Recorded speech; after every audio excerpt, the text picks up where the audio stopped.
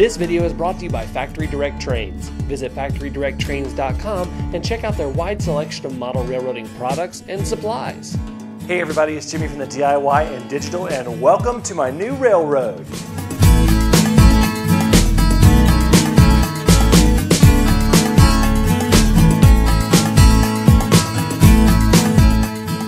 Welcome back everybody. First of all, if you haven't already, go ahead and hit that subscribe button, hit that like button, and hit that bell icon so that you don't miss any updates and so that you're eligible for the 5,000 subscriber contest sponsored by Factory Direct Trains. Now they were nice enough to give me not one but two locomotives to give away, a Broadway Limited T1 in N-scale in the Pennsylvania Railroad paint scheme and an HO scale Athearn GE-9 in the Union Pacific Chicago Northwestern paint scheme. So you have to subscribe to be eligible, and while you're at it, go ahead and hit that like button and hit that bell icon so that you don't miss any updates, including when that giveaway happens. So today we are starting on the brand new DIY and digital railroad, the DDRR 2.0. Now, as many of you know, I've moved into a new house, and that means that I needed to build a new railroad because my old railroad would not fit. Now, last week you saw me stripping that old layout for parts, which is something I could do because I use Untitled UNO. So this week we're going to officially start, and let me start by introducing you to the Benchwork.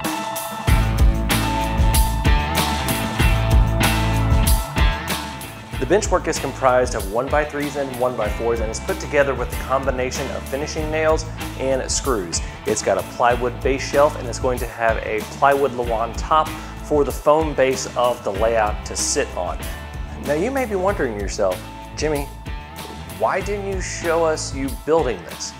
It's actually because I didn't build this. My father caught the bug of model railroading when I started my own YouTube channel, but him and my mother's life got fairly busy and they just don't have time to build a railroad, but he had built the Benchwork. And as I was coming here and I was getting ready to design a new railroad, he said, I've got all that Benchwork up in my house. Do you want me to bring it down and do you want to use it? And naturally, I said yes. Now, right now, I don't have that base on there because what we're doing today is we're doing the base wiring for the layout. And you know what that means. It's time to get drilling.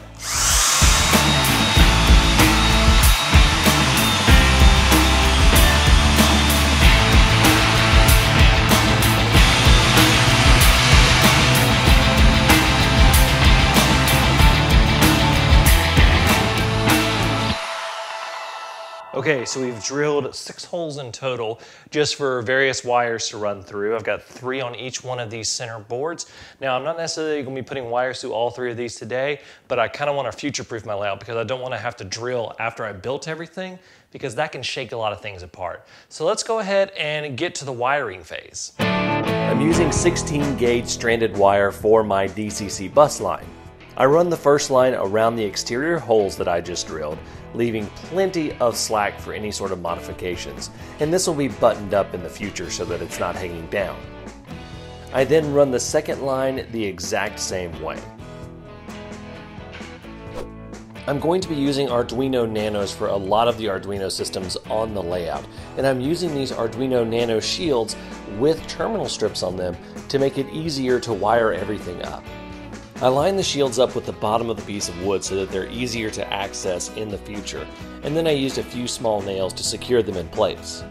I installed a couple of these around the layout, as well as mounting the DCC++ base station. Alright, we got the wiring base for the DCC system, along with the foundation for some of our signals and crossings and stuff like that, as well as putting the DCC system in. But now we're going to turn our attention to the actual powering of the layout. Now, I have actually been giving some thought to this, and I want this to be kind of an atypical layout. I want to have a lot of fun, I want to have a lot of switches to throw, and just feel like I'm powering up something really, really cool. So I went around Home Depot and I actually found this light switch cover that kind of looks like a master big on-off switch. And I want to wire that into my layout to be the master power that it turns on.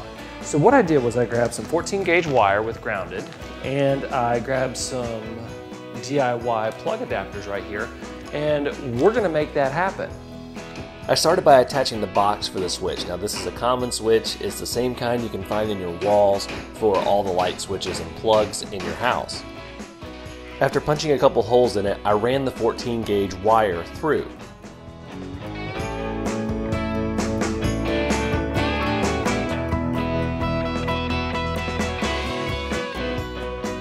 I then stripped the wire to reveal the 3 wires underneath and cut the black wire. I then proceeded to strip both sides of the cut that I had made, and I attached the stripped ends to the light switch. I then screwed the switch into the box that I installed, and then attached this super cool cover that I really like. Next was each end of the wire. I'm essentially making this into an extension cord. I stripped off the ends of the wire so that I could install them in the little terminals in the plug cover.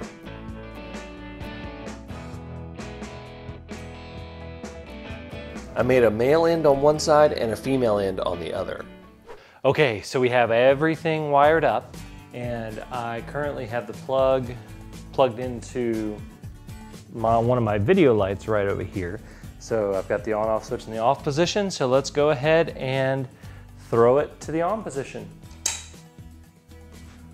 And look at that, the light comes on. Finally, I installed a power strip and some cable clips for future wire routing. Oh, that was a lot of work, but that's the base of the power systems that are going to be going on the layout. So what we have here is, of course, we have our master on-off switch that we created and wired up. It's attached to a power bar right here. We have our DCC++ system, and we have the DCC bus line run. We also have cable clips all the way around, so we'll be able to run different wires. And we have these little Arduino Nano shields where we can pop Arduino Nanos on and be able to wire up our different control systems. So that's it for the base of the wiring. So that's it for this week, guys. Next week, we're going to be doing layout design with SCARM. We're going to be designing a layout for this particular setup, and I'm going to show you what goes through my head with layout design. So if you haven't already, go and hit that subscribe button, hit that like button, hit that bell icon so you don't miss that update and any other updates, plus so that you're eligible for the 5,000 subscriber contest. Until next time, I'm Jimmy from the DIY and Digital. Happy railroading!